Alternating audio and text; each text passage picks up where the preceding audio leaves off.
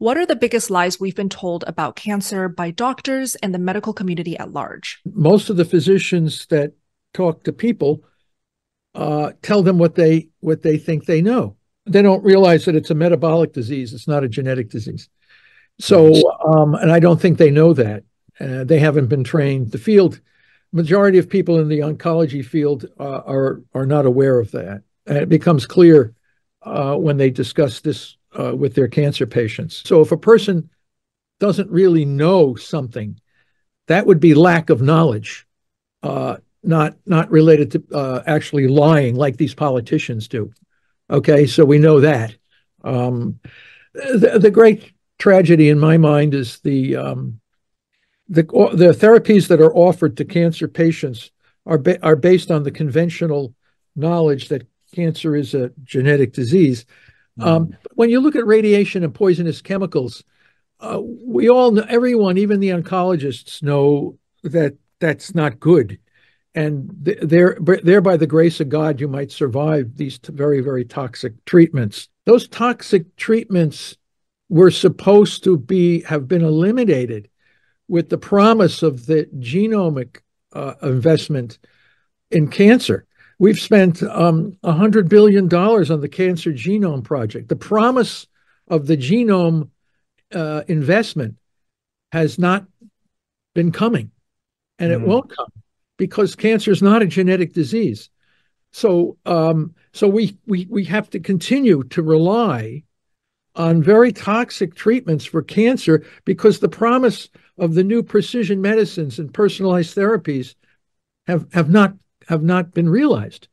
We have almost 1,700 people a day dying from cancer in this country. That is about 70 people an hour. So in this discussion that we have, 70 people will be dead from cancer, okay? And that just came out. We have cancer statistics, just came out the other day, 2024 cancer statistics. And what they said is we've reduced cancer deaths by 30% since 1991. And that's because the anti-smoking campaign was started in 1991. So had we all continued to smoke, we would have 30% more cancer deaths than we have right now. So this doesn't speak to new therapies for people that already have cancer. It's the prevention. So if you stop smoking, you'll prevent a lot of different kinds of cancers. And people look to that as if we're making major advances in managing cancer. And the fact is, we're not. It's an abysmal disaster. It probably goes down as one of the greatest tragedies in the history of medicine. And it's not, and nobody's lying to anybody. They just put all their eggs in a singular basket, and that basket happens to have a huge hole in it. And we're not getting the benefits of all the billions of dollars that we have invested in this disorder. And that means, so the theory under which the disease is viewed and managed is incorrect. It's a metabolic disorder. And once you realize that, we'll be able to drop the death rates by 50% in 5 years. But you have to overturn a monstrously powerful system and paradigm. And that's not going to happen anytime soon. Does that mean it comes from the parents? Is that how you develop cancer? You have two kinds. You have somatic mutations and you have germline mutations. So germline mutations are those that are passed down within families. And you hear about the BRCA1 and you hear Li-Fraumeni and you hear a variety of other of these so-called. These are inherited risk factors. They are secondary risk factors. The primary risk factor is damage to the ability of the cell to generate energy through oxygen. So when you see these mutations in families, like the BRCA1 that you hear an awful lot about because of Angelina Jolie and others having breasts and ovaries and all this kind of stuff removed as a prophylactic because they carry the gene. But the issue is that only about 50% of the women that have that gene will actually go on to develop some sort of a tumor. 50% of them will not. And the answer is we're not really clear about that, but we know that every one of the women that did develop a breast tumor or an ovarian tumor or whatever that carried the gene, we always find that the cells are fermenting. They're using energy without oxygen. So we know that's the common link for all these different cancers, whether it occurs sporadically or through the germline. So when we hear about cancer as a genetic disease, that comes from the theory that somatic mutations cause dysregulated cell growth. So you have to say to yourself, what is this? What is cancer? It's cell division out of control, dysregulated cell growth. What causes that? And the answer according to the National Cancer Institute, and it's gene mutations in a variety of different targeted genes. But we and others have shown that those mutations are not the cause, they're the effect of damaged energy metabolism. So the mutations are effects, they're not the cause. So if you're constantly chasing effects, the outcome is never going to be optimal. And when you have, we're targeting this gene and that gene, all of those are downstream effects, they're not the cause. So this is why the field is locked into this perpetual problem where you hear all this, but cancer is out of control. When you have 70 people an hour dying from a disease, this is an out of control situation. And it's going to stay out of control as long as the field continues to put energy into all these gene mutations. And then you have the immunotherapies, which you hear about, Keytruda, Opdivo. That's all based on the somatic mutation theory of cancer. And if the theory underlying the disorder is incorrect, those drugs are never going to be optimal in managing and reducing the death rate. That's what I want to know. Can you reduce from 1,700 people a day to 800 people a day? That would be a huge advance. If you did that in 5 years, you know you're on the right track. So, right now, the system, it does not acknowledge that. They have no clue.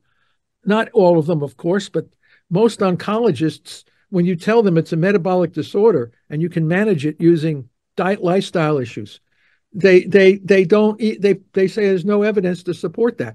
And the evidence, they don't read the evidence. Well, it's one thing, and it's another thing. If you don't read the research material and understand it, then you remain ignorant of the information.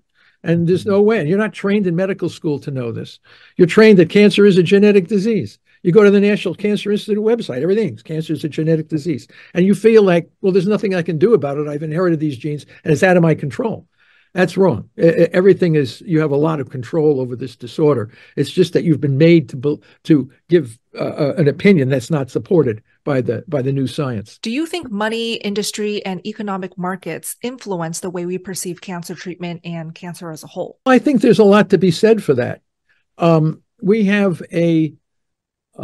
all know about physical toxicity. The reason why people fear cancer is because they don't want to have to lose their hair and vomit and all these. We call those physical and mental toxicities.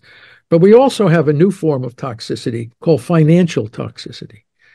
So you can't believe how many folks in this country that aren't well off are more or less living paycheck to paycheck, and then they get hit with a cancer bill for $30,000.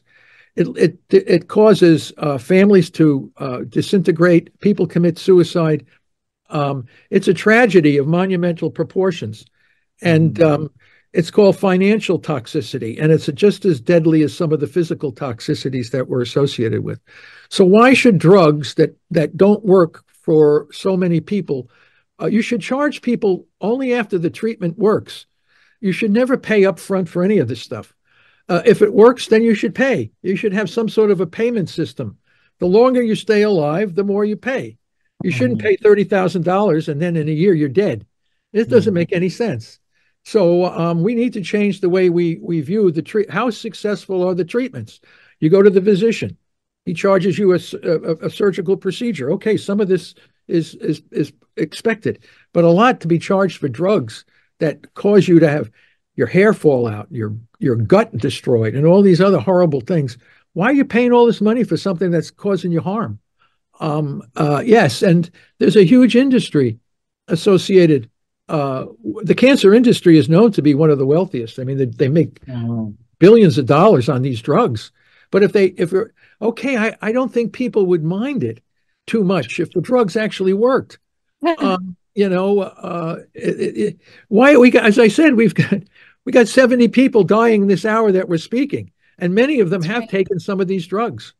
So, and they fail one after another. And not only that, if you do happen to survive, and believe me, there are millions of cancer survivors who have survived the so-called standard of care, but a good number of those folks now suffer from digestive, hormonal, mental, all kinds of physical ailments that actually reduce their survival on the planet.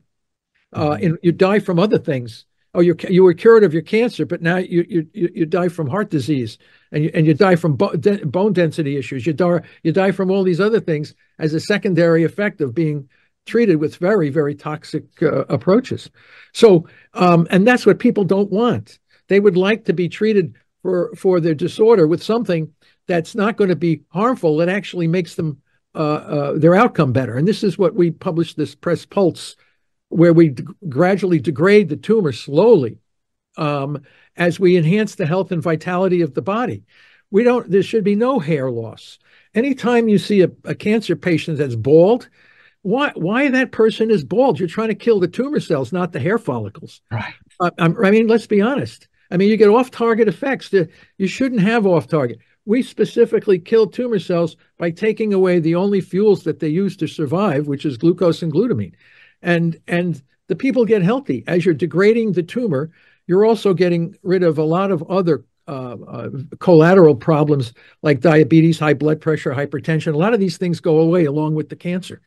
The problem right now is what I've just shared with you is not known or understood by the majority of healthcare providers in this country.